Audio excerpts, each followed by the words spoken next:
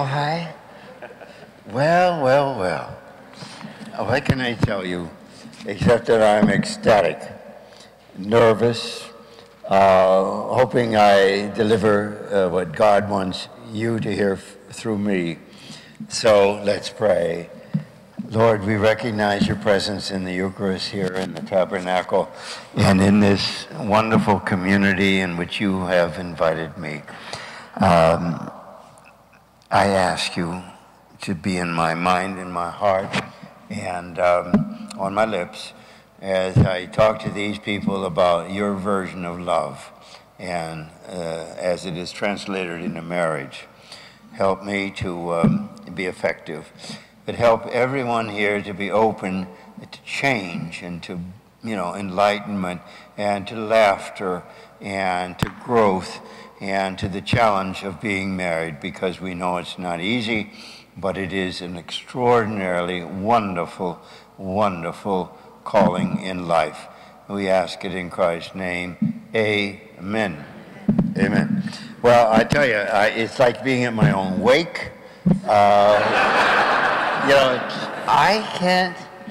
can't tell you, at this time in my life, I'm probably happier than I've ever been.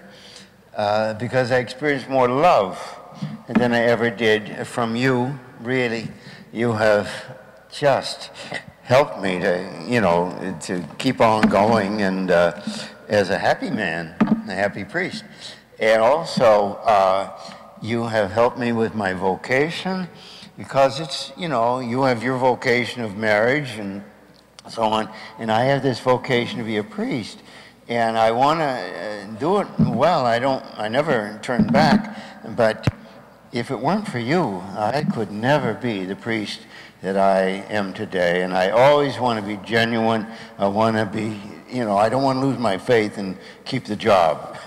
I want to have the faith and the job at the same time. And so tonight, I am absolutely thrilled with you being here. And I am, I'm not emotional or anything, but this morning I was at St. Ed's High School for mother-son marriage and so on. And, that's another kind of event. Yesterday you're at St. Bernadette's and it's the 8 Beatitudes. This is one wonderful life that I've been given. And it is certainly not for me. It's for you to see God beyond me, and for me to have the privilege, the wonderful privilege, to talk to you about life and Christ and love and marriage and children and life and death. What more serious subjects could we have? So anyway, I did turn 85 last week, and so many of you knew it because I told you. I announced it. And I got so much attention. I have diabetes too, they tell me. I don't know. And, if I ate all that sugar, we'd have a funeral tomorrow. So anyway, but honestly, I can't explain to anybody else the wonder of my life as lived through you. When I was first ordained, I was sent to Medina. And then now, in these later years, I end up here. And honestly, I just feel like I'm rejuvenated or reborn as a new priest, because you act to me more like it was in the early days, because I never became a pastor or anything. I wasn't that smart. That dumb. Wasn't that.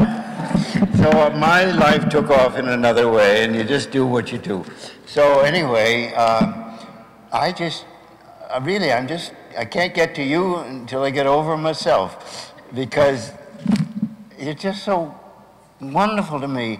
If every priest could have the love and the attention and the affirmation that I get, everybody would want to be a priest. But we were told the night before we were ordained, don't you bring people to yourself, bring them to God. And that is always my thought. I love your love for me. And it's wonderful. But I know that it must not stop there. It must always be to Christ in the Eucharist, Christ in the Scripture, Christ, here tonight. So anyway, a couple of months ago, I don't know, someone said, how would you like to do this tonight? And I, you really get dumb as you get older. And you say, whatever you say, sir. And my God, I said yes, and here we are. I cannot believe that you are out there, and I so want to measure up to your needs and your expectations, because I want you not living here loving me. I want you loving your wife and your husband. And I know it's a lot of work. I mean, it's an effort, it's a happy, sad thing, but I just hope you keep on going. Yesterday I was at St. Bernadette's in the afternoon for Mass, and there was this beautiful little couple, and they were having their 65th, and they didn't want to renew their vows. Can you imagine that? And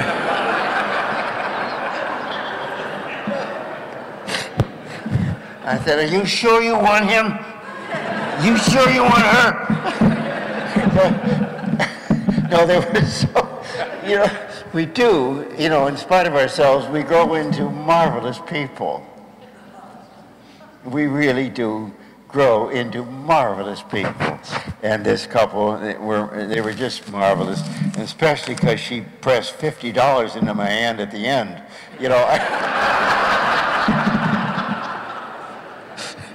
So anyway, that was yesterday. And so today we have a lot of people who are on their way, but you're not at 65 years of marriage. Well, they build this tonight, as kind of a revival or something. And I feel like I'm going back to Broadway after many years of being absent, because I don't give talks anymore much. I just don't, because they don't ask me. And now I say, well, I don't know, maybe you can do that. And I wake up this morning, are you going to do that? Yes. So here is a little bull-headed midget, 85-year-old cleric, celibate, talking to you about marriage. So what do you think of that? I mean, is life perverse?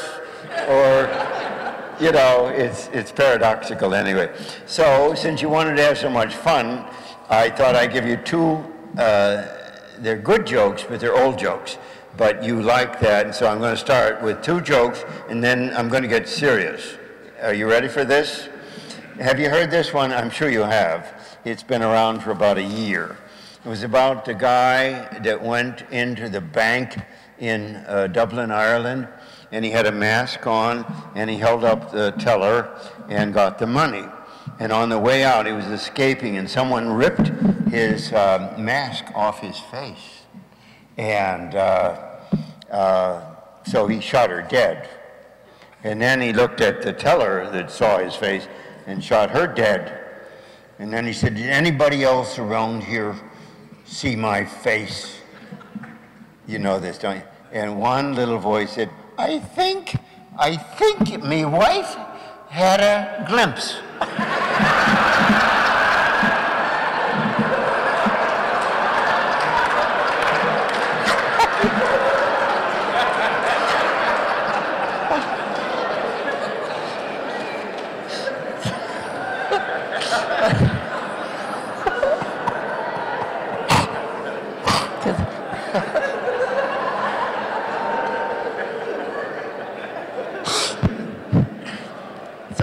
I don't pretend to think that any life is easy, mine nor yours, but I think mine is easier.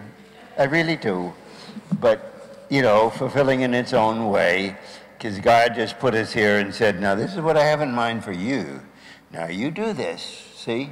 Do this. So the most important day of your life is when you're born, and the second is when when he said, you do this. And I think for you, married people, he said, no, you do this. This is your calling. So it isn't just a sentimental moment, you know, when we spend thousands of dollars to look beautiful and hand out champagne and cut the cake and smash it. That's not, no, life is much deeper than that. So anyway, we joke about marriage in order to lubricate it.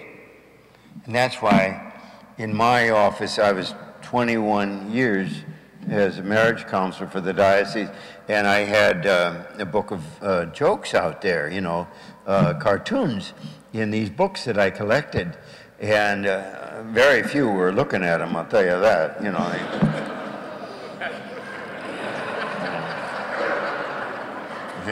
You check out the jokes, no, you know, they're in deep trouble. And I know, see, you know, when we describe life dramatically on stages, we use two faces, don't we? We use the smile and the frown, because life is joy and sorrow. And have you learned that yet? Have you accepted it yet in your marriage? Because it is that. For everybody, anybody, it's just life. So get used to that, the joy, the sorrow, you know, it's okay. And just don't be a wimpy person sitting back, you know, expecting everything to be the way it should be, the way you want it to be. It is not that way. So in my life, I've always thought maybe we could lubricate the pain of life, and I say that again, lubricate the pain of life with laughter. And one of the first things I would ask of you, and you don't have to raise your hands or anything, but I always, there's a whole talk on this. Tonight I'm just doing, you know, I thought, what can I do in an hour? Because I have hours and hours of talks on marriage, hours. And I say, are you any fun to be with? Are you any fun to live with? Because if you're not fun, you know, I want out. And there's, you know, the other night someone, you know, I was on the phone, just on a, no, it came to pick me up for something. And, you know, we were in slacks and all this stuff. And I said, are we wearing tails tonight or tucks? He said, no, those jeans are okay. You're not laughing. I am. That's where you are. No, the jeans are okay. I mean, never got the humor. If you don't get the humor of life, you are done in.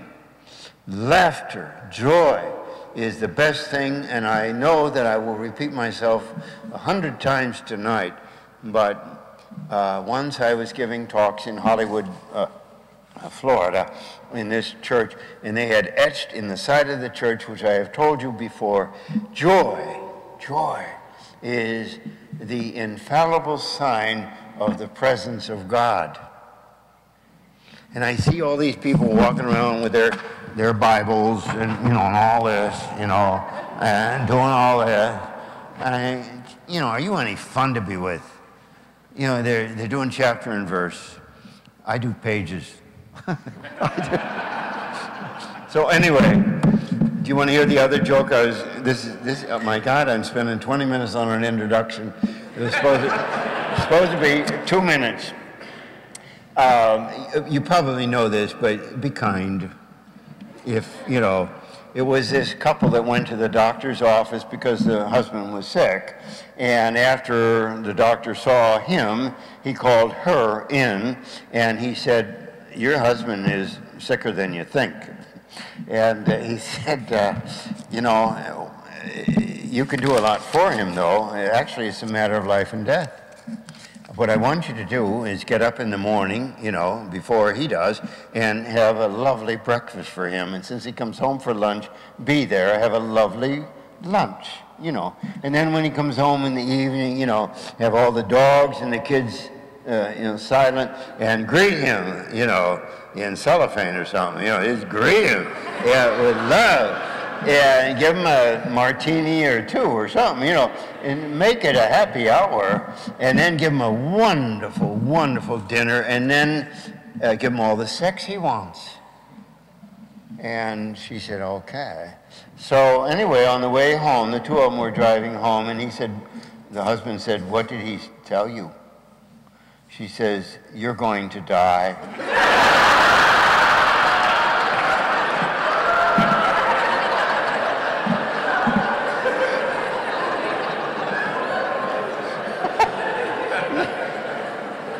You got it. Good.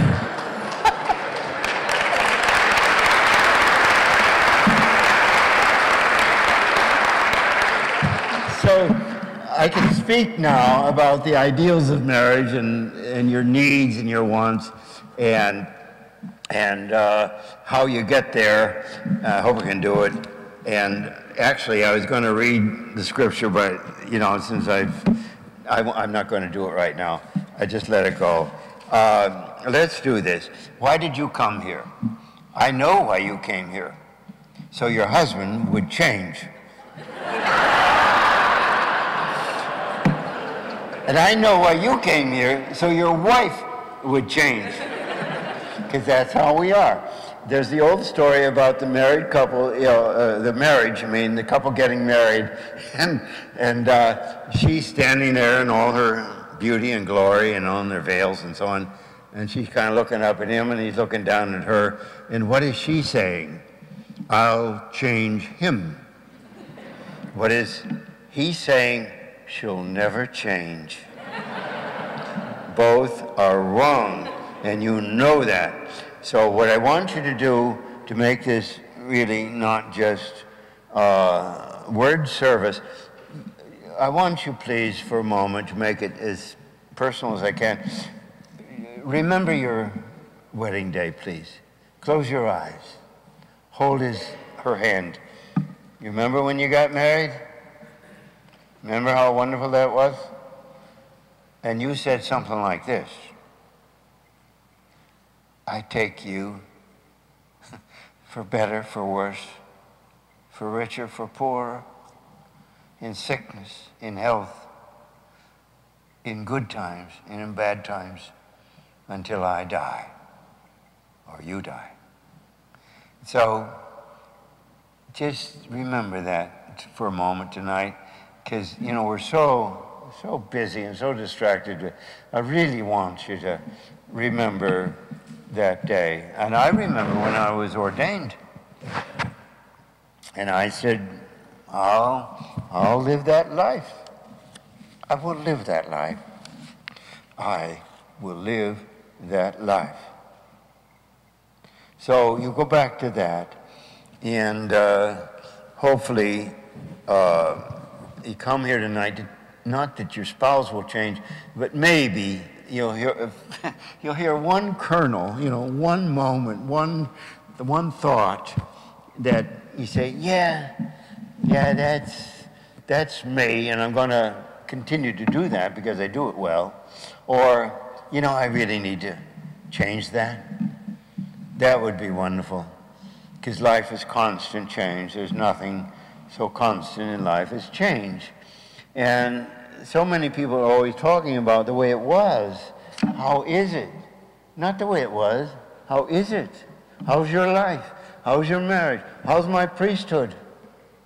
I'm not the guy I was 55 years ago. I'm me now, with all the changes and the challenges of being a priest in these years and these times. Now you have to grow. That's the meaning of marriage. You're not in there just to raise children, you're to raise each other. So if you have that in mind, you say, I'm not the man I was, I'm not the woman I was, I'm not the bride I was, I'm not the husband I was. I am constantly becoming somebody else. And that is wunderbar. I want to keep on growing until I die. So, okay. You remember when, I think God has a sense of humor. He made you fall in love to get married. I'm getting married in the morning. Ding dong, the bells are gonna chime. He puts that in you. How else would you make those promises? It's an emotional, passionate thing. And, you know, as much as we tell you it's not going to stay that way, you don't believe that. You say, no, I'll always be, you know, wild about Harry. I'll always be about Mary. You know, I'll just be wild. Well, it doesn't last. If you're honest, you go from illusion, you know, what you thought marriage was going to be, to what it really is. And I've had people, honest to God, I had you know, as a marriage counselor, 21 years, I had this woman come in on a Tuesday, and I said, she said, I want a divorce. And I said, how long have you been married? Since Saturday. Called you on Monday, but you weren't here.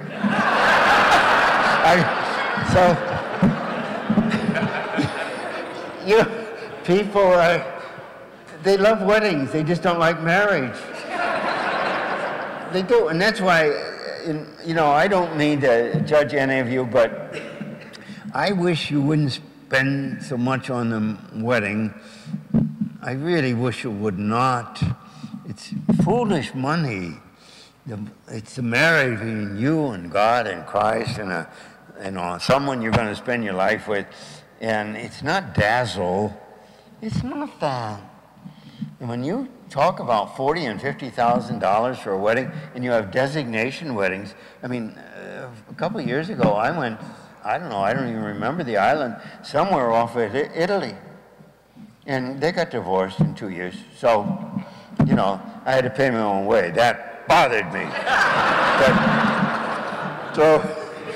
So are you beyond, that's my question. Are you beyond illusion? Are you beyond illusion? The priesthood is not at all what I thought it was going to be. It's even better, but it's not perception. It's what it is. So you have these childish ideas about marriage and, you know, in a magazine, and the bride looking this way and all that. You know that that's very, very, very superficial. It doesn't mean diddly. So it's in here. So have you gone beyond illusion to disillusionment? Someone has said it doesn't matter who you marry because the person you wake up on Monday morning is somebody else. Because we are different. But when you get married, you know, and I'm your husband and you're your wife, you know, we're in here forever. A lot of people aren't up to that. I wasn't. No, I don't. I shouldn't have put that in there. But I mean, I don't know that I could do it, and that's why I feel a little hollow, you know, talking to you about marriage, which I myself don't experience, but my experience is via others. So, have you gone to beyond illusion and disillusion to death, which is the wedding feast of Cana? Good wine, no wine, best wine. Have you done that? Just, you know, want you to think about that. It's not what you thought it was going to be at all. But you have to get through that. And a lot of people who don't just keep going back to the illusion part. That's why they have 6, 7, 8 marriages, you know, Elizabeth Taylor, whatever. You know, they just keep going back. They want illusion, and they don't want the real thing. Do you want the real thing? I hope you say, I do. I'm real. I want to be real about my life. It's my life. No two words reach my heart like it's my life. What am I doing with my life? My life. And if I have handed my life, as it were, over to you, to share it with you, I hope you are like up to it or worthy, and we're both worthy of that, because we're into this thing now forever, till death. So, the disillusionment part, you want to joke? I think it's time. I was, you know, I'm a marriage counselor. I got all these stories. I could write a bunch of books, but this one couple came to me, and she said, he doesn't love me. I said, oh, okay. What makes you think so? She said, well, she said, we were on a trip. We were in a car, and we were driving, you know, forever and ever, and we had to go to the gas station to get gas, and she got out of the car to use the ladies' room. So that's enough. So, but the thing is that he paid for the gas and he took off. He forgot she was there. So I know I was another 40 miles or something to the next exit and then came back. Can you imagine him standing there, honey? And they were in a Volkswagen. You know, honey, I know your purse is here, but I just, you know, how do you get out of that? Because that's who you might be married to, who someone forgot you went to the ladies' room. I mean, there are all kinds of, as a marriage counselor, you know, a lot of people didn't want to come to me because they knew they would show up in the lecture that night. And they did.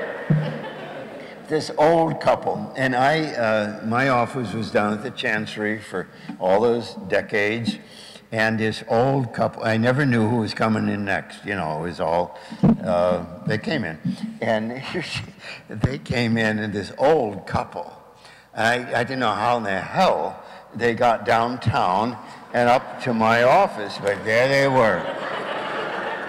And I don't know, do you kind of describe people? I do a little bit. She was a crane. You know, she craned in.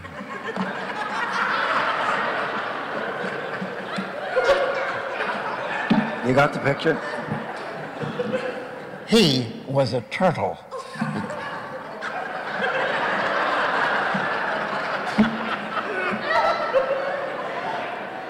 So I always call him the crane and the turtle. And, you know, you finally get them settled. I mean, I had a hell of a life, I'll tell you, I did. You know, because I just enjoyed them. But I said, no, okay, you got all the way down here. What is your problem? What can I do for you? And she says, he is still running around after me. And I could see him going,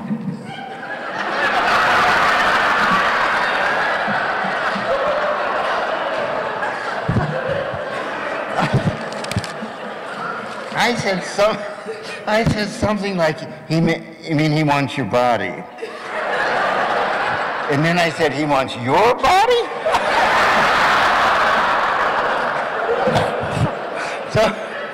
So I just here to tell you that if you're thinking the guy's going to get over it, he ain't.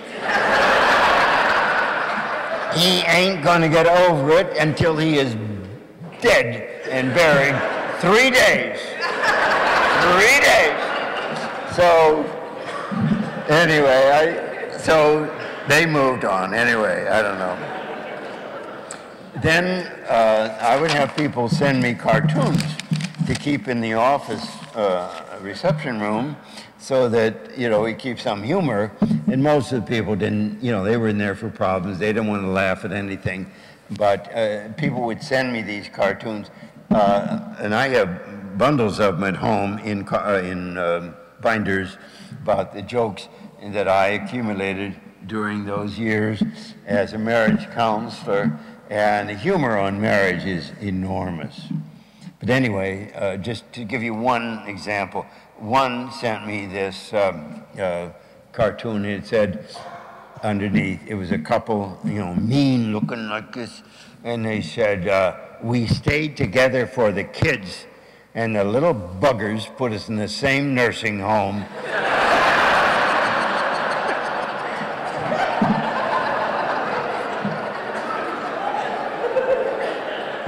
So, now, I think, I hope I can keep it light, and I can't tell you how much I'm enjoying this moment with you.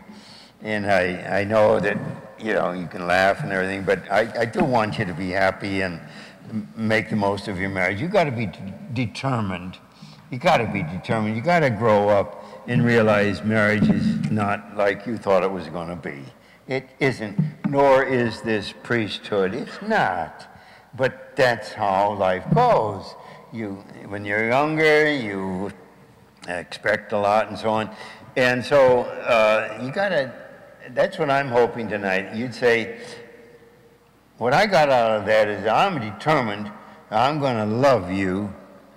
I'm going to love you the rest of my life, and we're going to love each other, aren't we, dear?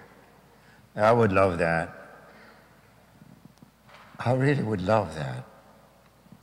Because, you know, it isn't anymore just sexual attraction or emotion and that stuff. It's the real thing. You know, and a lot of you do it, and I hope you do it, and I hope you're happy that you're working at it. Now, you've had children, and the thing about that is it's wonderful. It's the product of love. It gives you, well, real meaning of life. You begin to forget yourself and think of them. But the problem with it is that you are thinking of them and not each other anymore. You must survive your kids. You're going to spend more years together as husband and wife than daddy and mother. And the people who hold on to their kids like they do, you know, don't leave me and so on, are selfish. They don't allow their kids to grow up. And the kids think, why don't you love each other and have a life of your own without us? And so that's a big point I'm trying to make here, because you can't hold on to your kids. You got to love them enough to let them go. And that's the cost of parenthood. And it's the price of marriage. That the marriage must survive the kids. And in earlier days, I think one day I talked about Cana here in church, and talked about, you know, the brevity of life. But now we're living, you know, a very long time. You are going to live many, many, many, many more years without your children than with them. And if you don't have a love between you that sustains you and propels you on, and all you want to do is hold on to your kids, you are selfish. And you are not a good parent. I know kids that, you know, keep going back to their parents because they trained them to be like that. What is the thing you say on the day of the marriage, or sometimes is read at least? You leave your father and your mother and you cling to your spouse. And I'm just urging you to stop being vertical and be horizontal. Vertical, it's natural. It's not an earned thing to love your boys and girls. Who wouldn't? But you have to love them enough to let them go. And if that takes over and you don't advance into the love of husband and wife on a horizontal level, then you have not grown up. And I can't say that often enough, because that's a huge problem in marriage. You just don't want to give up on the kids. No, the purpose of parenting is to put yourself out of business. Raise them so that they can raise them other kids, and then you can go on with your husband and your wife and say, we don't need them anymore, we changed the locks.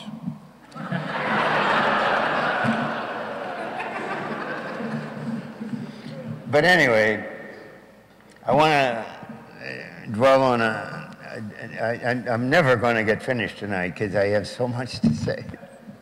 But it's okay. If I don't finish, it doesn't matter, does it? You want intimacy, don't you? If there's anything about celibacy that is difficult, it is the lack of intimacy, not sex. Not sex. You know, but that's not the big thing. It's intimacy. It's the closeness of being bonded to another person in heart and mind and soul and sexuality, and that isn't that what you want? Because God said it's not good to be alone. So, you know, are you working at, you know, being a husband and a wife? Just, we got to do this. You know, whatever it takes, and I hope to get to what it takes, but that's what we want. And some woman, I've dealt with so many people, And she says, "You must be lonely, Father." Well, I said, "I do live a lonely life, a lone life." She says, "But there's nothing like being alone and married. You're married and you're stuck, but there is no intimacy. You're just a couple of people going through motions." And if you are like that, you have my sympathy. I mean, I'm not here to judge you, and I'm just here to promote an ideal and so on, but I'm kind of encouraging you to, you know, have the guts to get intimate with your mind, your heart, your soul, your body, your sexuality, you know, to become one. I mean, I do hope so. Anyway, so you want intimacy, you want companionship. So many people say, you know, if they've lost their spouse, you know, I don't know where to go anymore. Because, you know, I always had someone on my arm. Now, me, my own life, I go everywhere, not to restaurants alone, but I go to the movies alone, but not too many other places alone. That's one part of celibacy that, you know, you wish someone were here. I think that's why your intimacy with me here at St. Joseph, after Mass, back there, you make me feel I'm part of you. Because everybody's got to have somebody on their arm. And that's what marriage is. And that's what you really lose when you lose a spouse. I don't want to go out anymore alone. I want to go with somebody. So you want companionship. Third thing you want is sensuality. I grew up in a, oh, I don't think I should tell you. The only sex education I had, and I remember that, you know, because we go, I remember I touched my crotch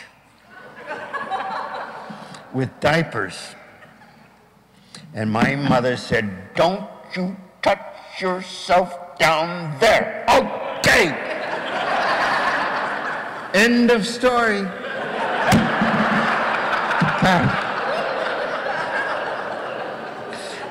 I just think God has the greatest sense of humor to call me to be a marriage counselor. Hell, I didn't know the facts of life. I did not, nor did my mother. My father rolled in his sleep. That's how I got here.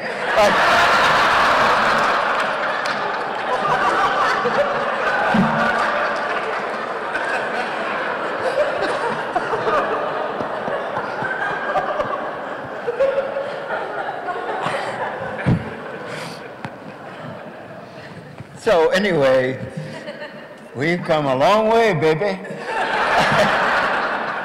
We have finally, we as a society, not as a Catholic society so much, but isn't it wonderful for you to be sensual and sexual? It's a wonderful part of life.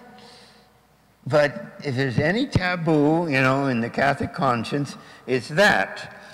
You know, just don't touch, don't look, don't think, don't speak, don't, you know. And, oh, I just think it's so criminal. And I'm okay with it, you know, at my age. However, you do know that the desire never goes away. That's always there. But I do hope you can fulfill your desires as a whole person. Completely naked, mentally, emotionally, historically, memorably, physically, and be all open and naked to somebody else. Sensuality, that's your privilege, that's your gift. It's not bad, unless you're Irish.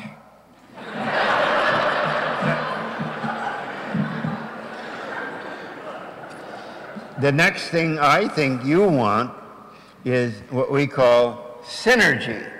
That's a little bit about my celibate life. You know, I'm out here, and this is wonderful, wonderful. I mean, who can ask for anything more?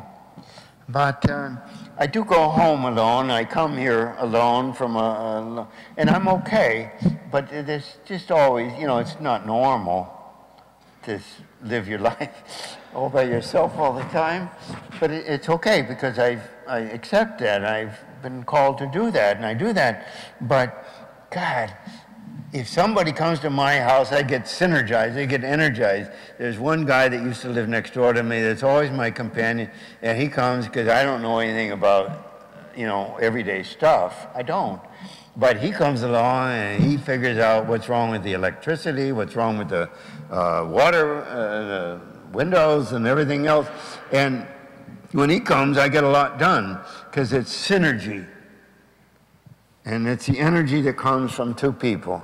1 and 1 equal 11. Isn't that nice to work together? I hope you have that. And you know, we're energizing each other. I hope that what you want is adventure. One of the greatest things in marriage to me is boredom.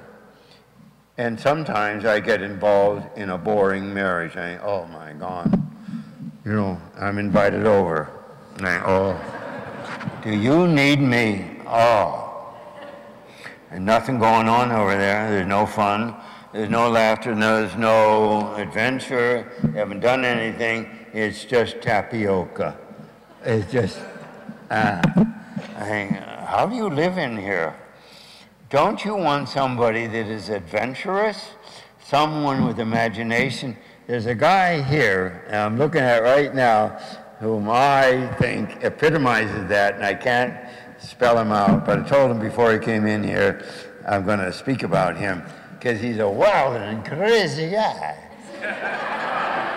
You know, are you prim and proper and, you know, all this stuff? Because you got a man and a woman coming together. Aren't you going to become a little more like each other? He could become a little more refined and, you know, stop farting in public and all that.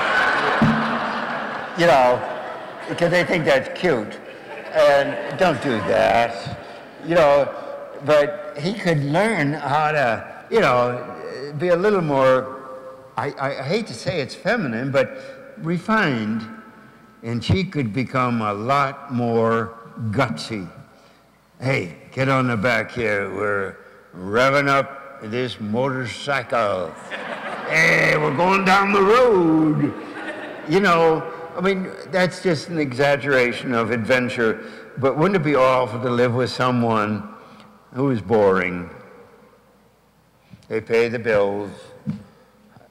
You know, they eat their tapioca. They have their pills on the hour.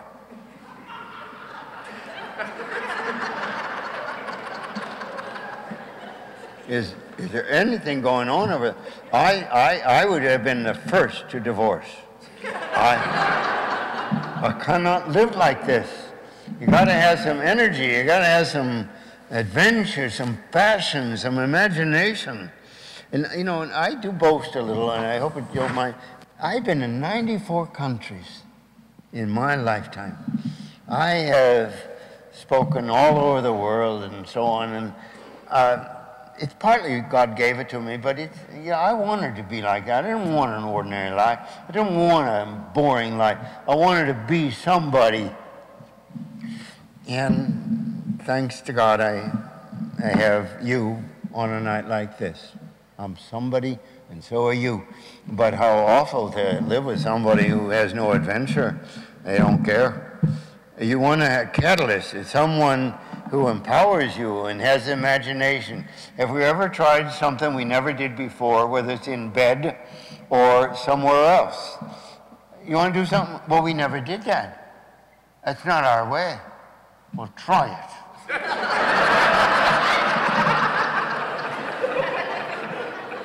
Because, you know, I mean, imagine living 50 years with the same person. I mean, if there's anything that does it in, it's boredom. Oh, my God, another year like this. You gotta have imagination. You gotta have passion. You gotta have adventure. And, you know, if everybody says, well, we can't afford it. You know, if you're just a money person, you know, get lost. We can never afford life. Let's do it. Put it on the tab. What the hell? Just...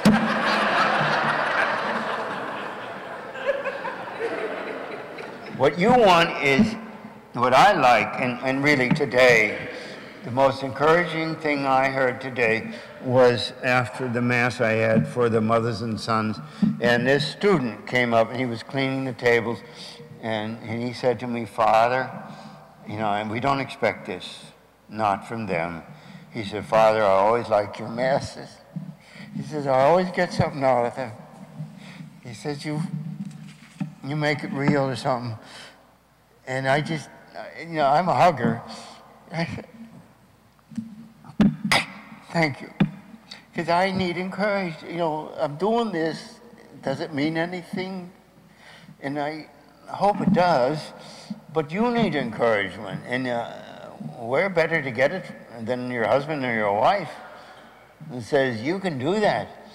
And he says, you know, I'm going to try something new.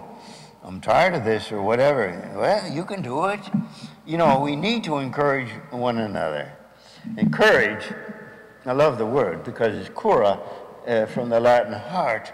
And you put your heart into their heart and you tell them, you can do this.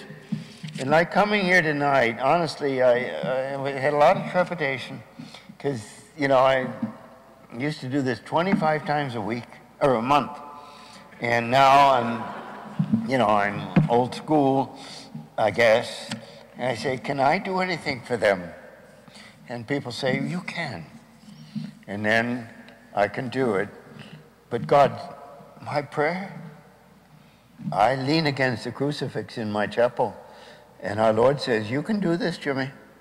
You do this. You tell them what I want them to hear, and you'll be all right. That's how I pray. So we need encouragement. We need someone to put their heart into our heart and say, you can do it. You can, hey, don't give in to fear. So anyway, you need encouragement. We need faith. But we need divine faith. Of course, that's what we're here for. It's only faith that makes us believe in the wonder of marriage and Christ and everything. But you need a person who says, you know what? I believe in you.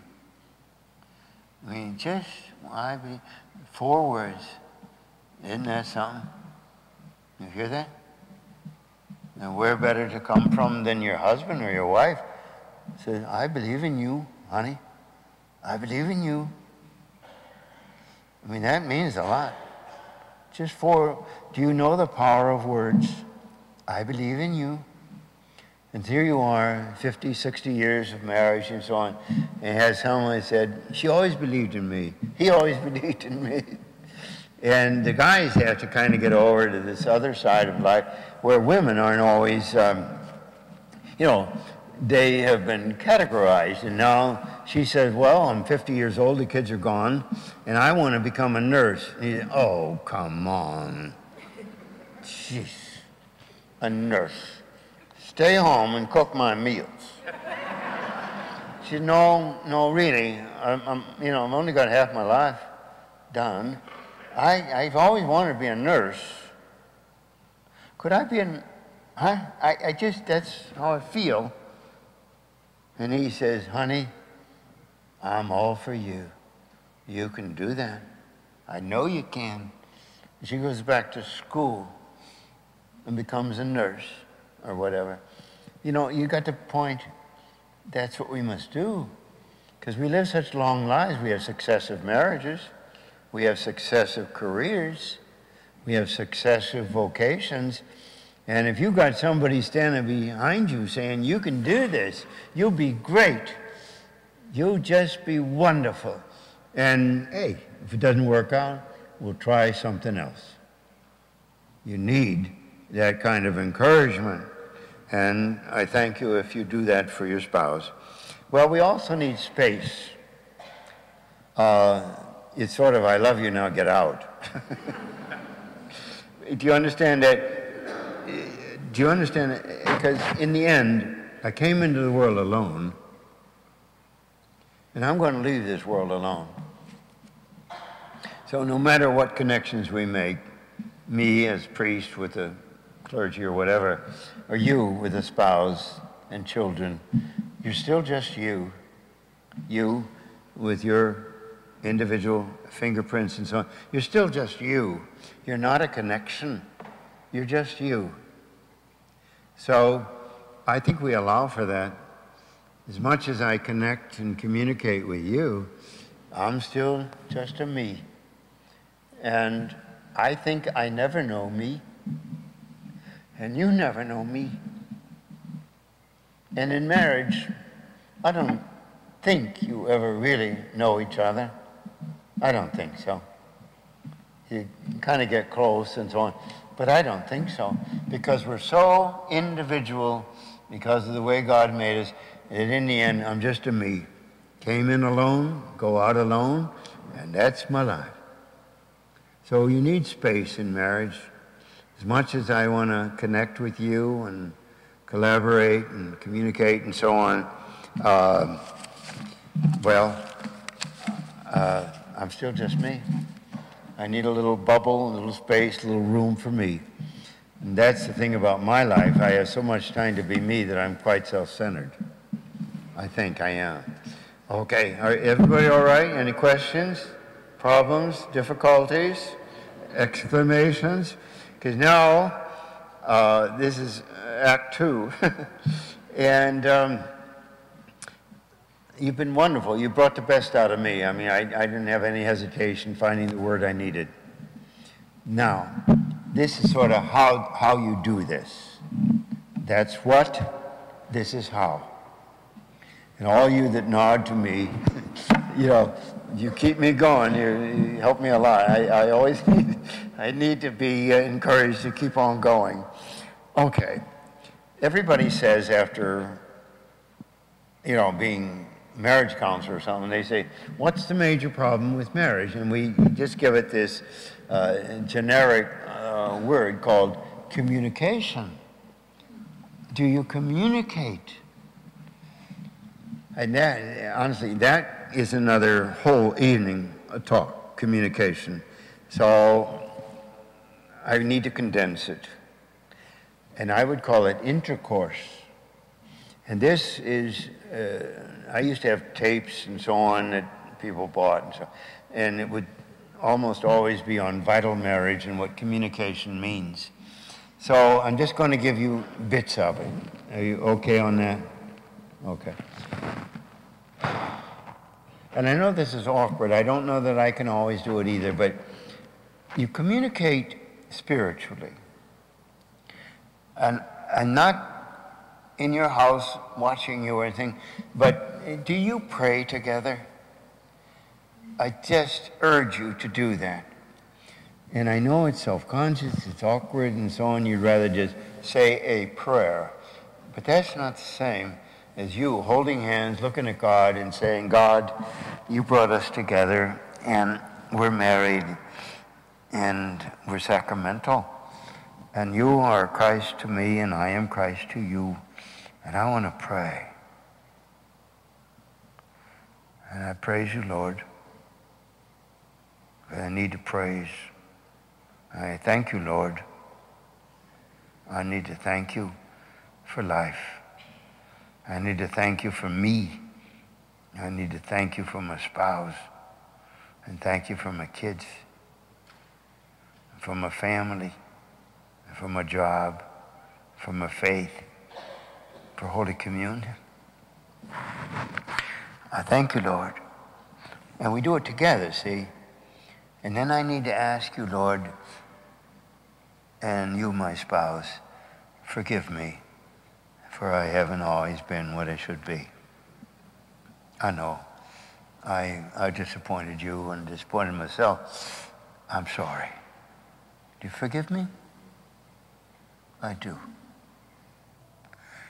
And Lord, I need help to live and to be a husband, to be a wife. I need your help. I don't want to try this alone. It started with you in the altar, and it continues with you. So I must pray and beg you, ask you, please, to give me the grace to be the best husband I can be, the best wife I can be, the best daddy I can be, the best mother I can be. Lord, I pray that you hear me, and I know you do, and send forth your Spirit and help me not to live this life alone. I can't live it alone. I can't do this alone. Only with you can I do this. So you have spiritual intercourse. You have intellectual intercourse. You're not allowed to bore to death the person you say you love. I repeat, you are not allowed to bore to death the person you say you love. And I have met more boring people than I can tell you. Are you interested? You have any interest in the world, in life, in books, in what's going on, poetry or history? Can you tell a story? You got to be interesting. You got to talk. You got to tell me who you are, not who you were, who you are. How are you today? Who are you today? Why do you want to be married to me today? Why do you want to, go to work today? How are you doing? It's got to be that. And you got to share your feelings. Honey, I'm feeling mighty low. Mighty low. I'm feeling mighty low. I'm down today. Well, I noticed that since you didn't get up. But that honesty, I don't feel good today. It's not my day. It's not my day. It's not my day. And so we share our feelings. Do you know how many passions there are? 11.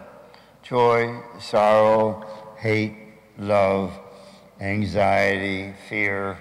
There are a bunch of them.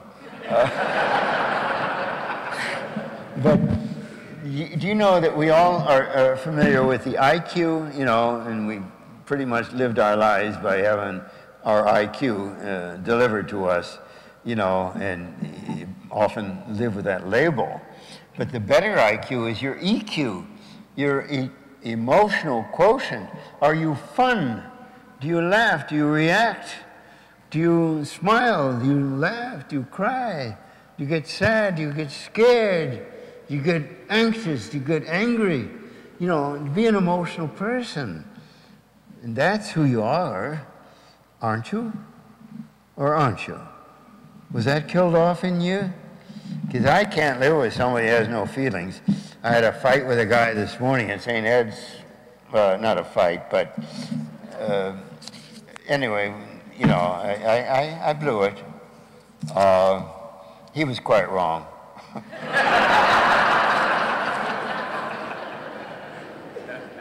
But I mean, we're not robots. We're people with feelings. And that's the wonder of it. I had this couple a long time ago. I used to have so many stories. And tonight I wasn't sure how many of them would come back. Now and then some of them do. But this couple, they were just in a terrible, terrible marriage. I mean, they weren't talking. They weren't sleeping together. They weren't, in the same room together and everything, but they came down for help. So they wanted to do better. And I said, I don't know, at the end of the hour, I said something about, well, just go home and try to show or tell each other that you love each other. Would you do that? And then they came back in a couple of weeks, and I said, how did you do? And they looked a little, they were holding hands, actually, holding hands. And I said, how'd that go? And she says, well, I did what you said. I told him that I loved him. I said, I love you, you son of a bitch.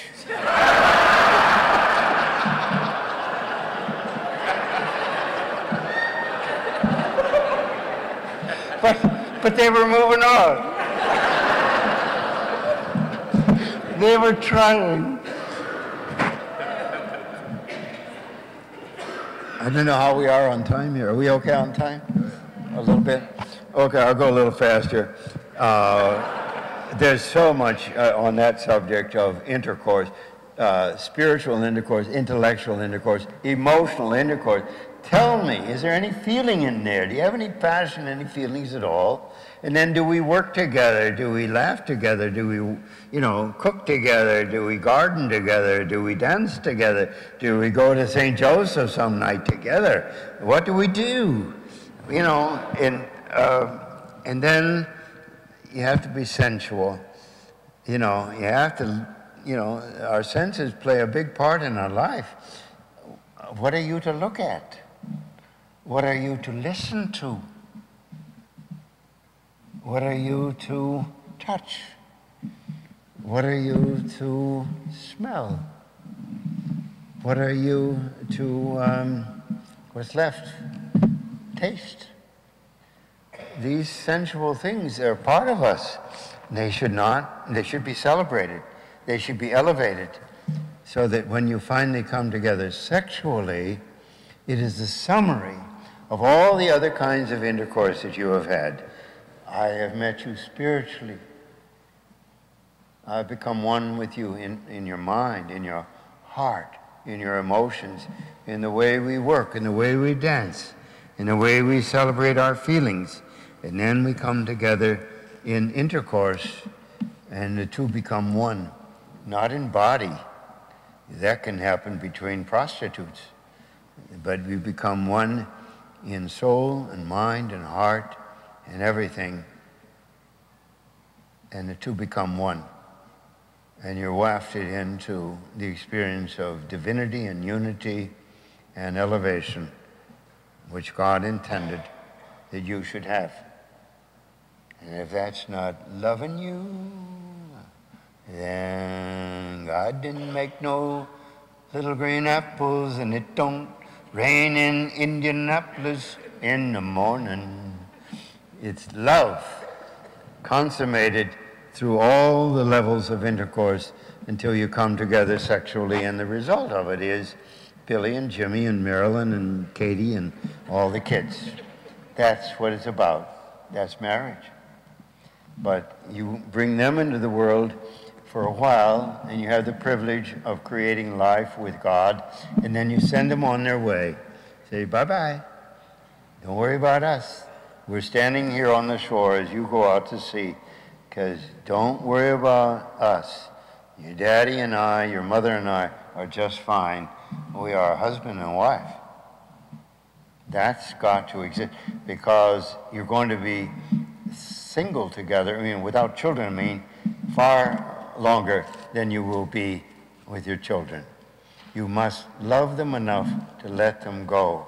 You must love them enough to let them go.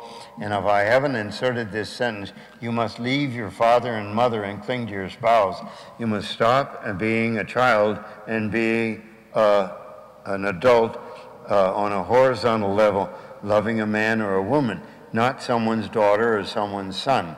And there are certain people who never let that go, and that's why they never have a marriage, because they never let them go. And the parents won't let them go either. If you don't show up here on Sunday for spaghetti, you're out.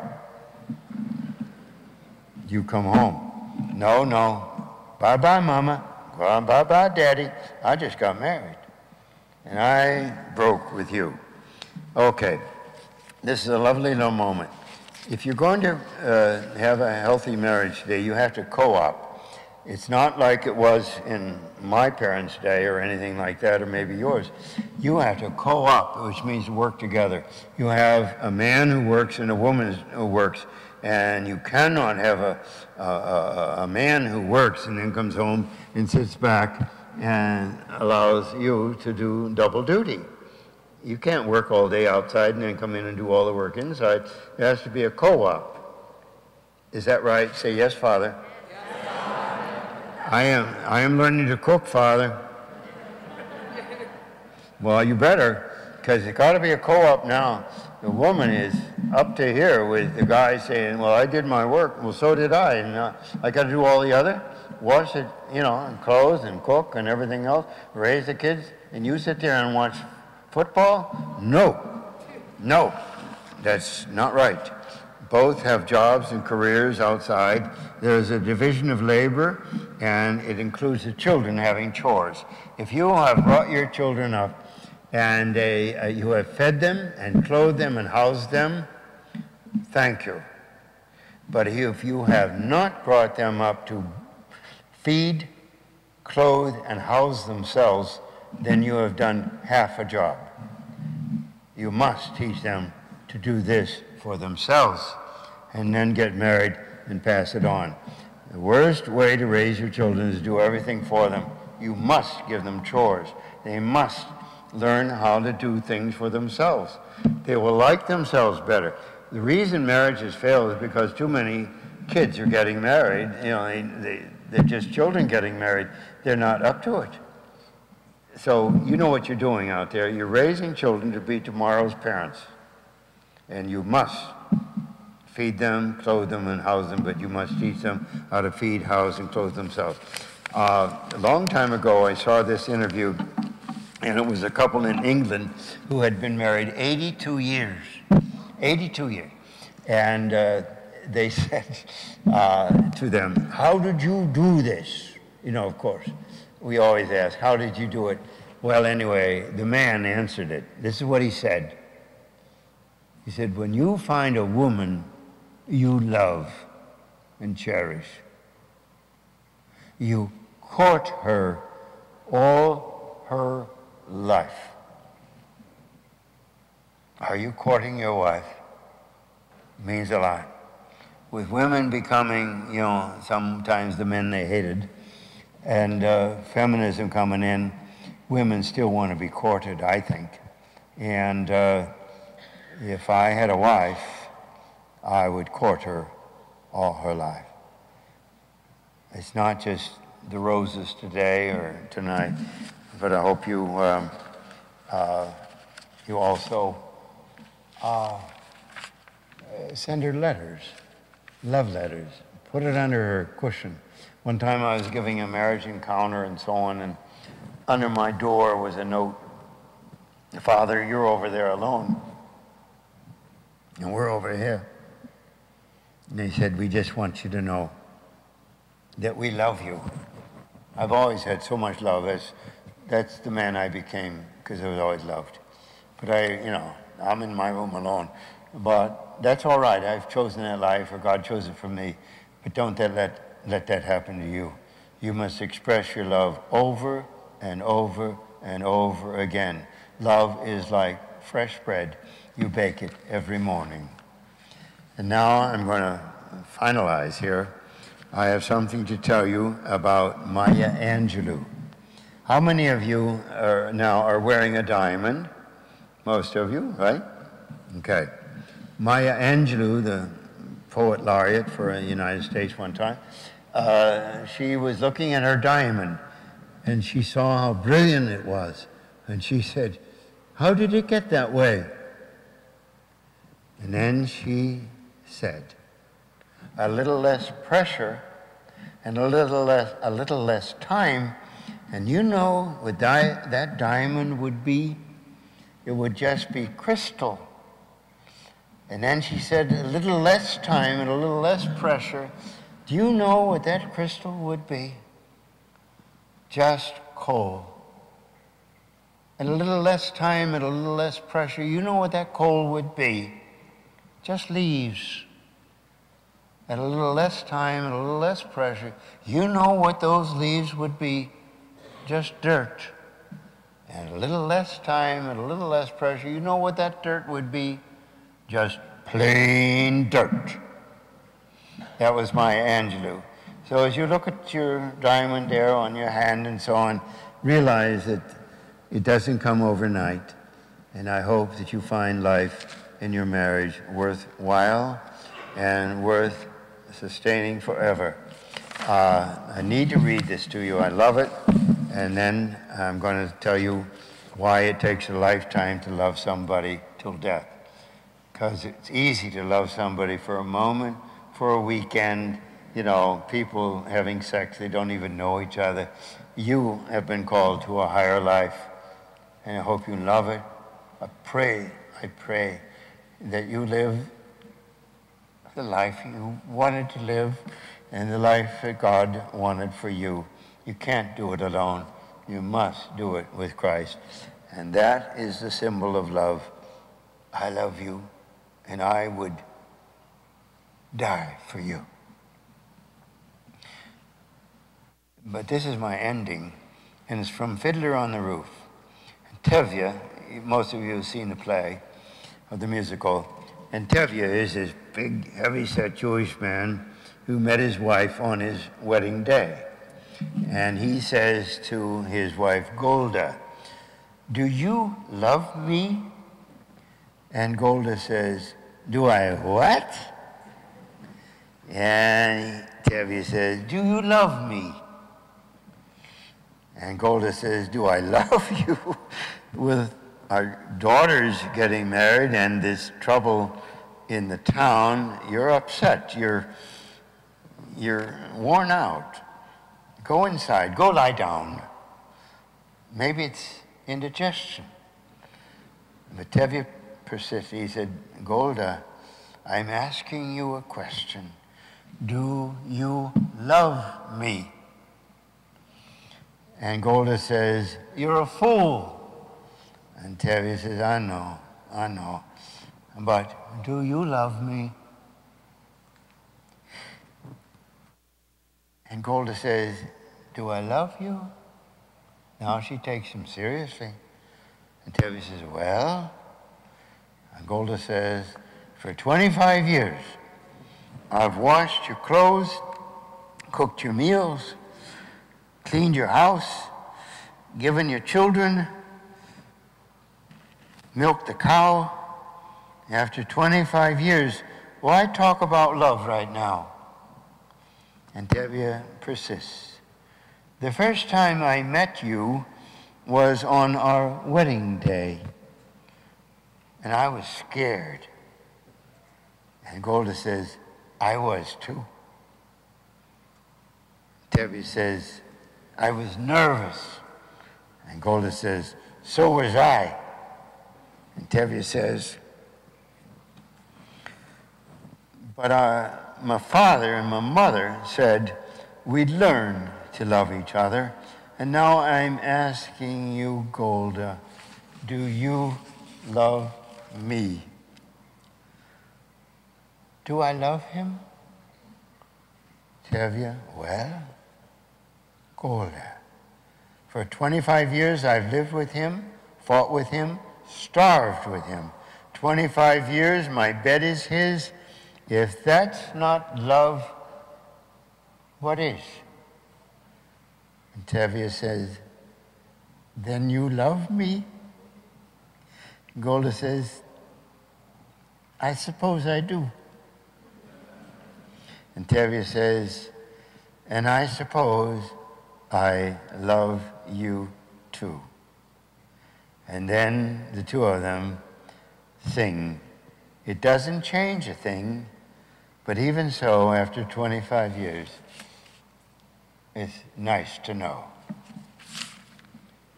So that's real marriage, isn't it? It's not television, it's you. God, how I hope you love each other and say so, and keep working at it. And the best possible gift you can give to your children is to love each other. So I hope tonight they will know that you renewed your love for each other. And I thank you so much for all the love that you've given me. God bless you and good night.